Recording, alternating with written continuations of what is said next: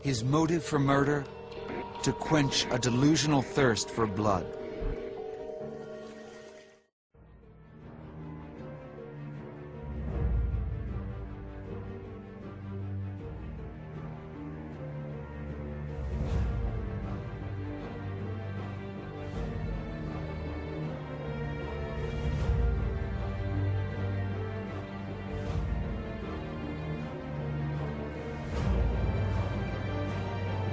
Chase is born into an unhappy home in a middle-class neighborhood of Sacramento. His father is a disciplinarian, and his mother suffers from delusions. She accuses her husband of infidelity and spends hours crying. Both parents take their frustrations out on a young Richard. Chase's mother forces him to eat until he becomes violently ill.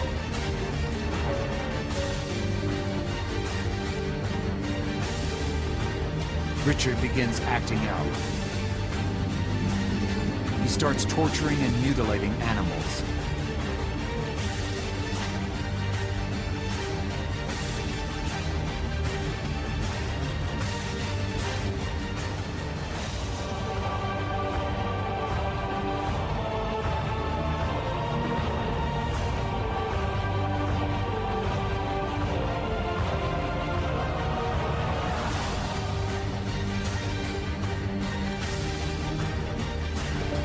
As an adult, Chase starts showing signs of mental illness. He abuses drugs, pushing him further into his delusions. He becomes deeply paranoid and believes people are out to harm him. Chase boards up the windows and doors of his apartment. He sees numerous psychiatrists without result. With no help in sight, Chase slowly spirals deeper into his isolated world of delusion and fantasy.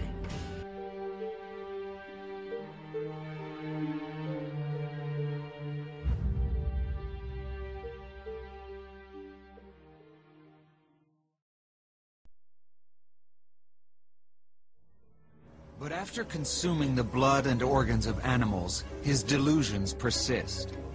Chase begins hunting for new sources of blood.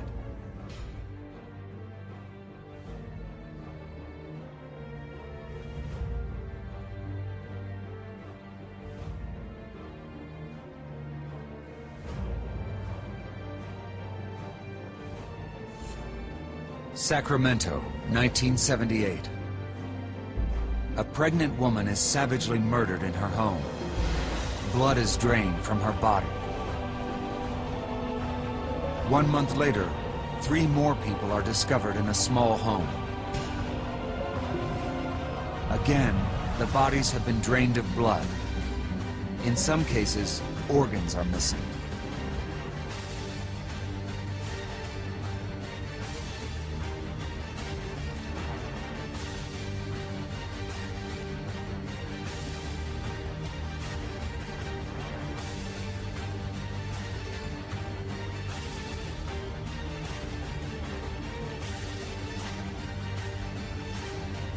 The FBI creates a profile.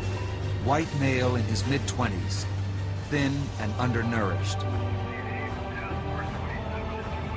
Police immediately receive several tips implicating Chase. Richard Chase is arrested.